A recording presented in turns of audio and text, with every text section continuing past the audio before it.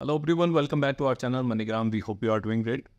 In a significant turn of events concern among Democrats regarding President Biden mental state, fueling a discussion about his candidacy in the 2024 election. Reports suggest that Democrats, including Joe Biden, fear Biden and declining a mental acuity may impact his ability to lead effectively with a primary election underway.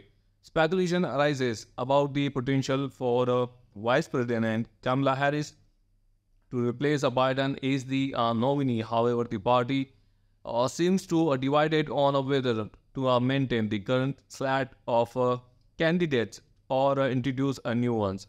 Critics argue that Biden's recent defensive behavior and poor decision making during a press conference highlight the urgency of addressing his congenitive decline. Calls for Biden to step aside have intensified, with some liking his situation to elder abuse and urging Democrats to act before evoking the 25th Amendment despite efforts to shield Biden from public scrutiny.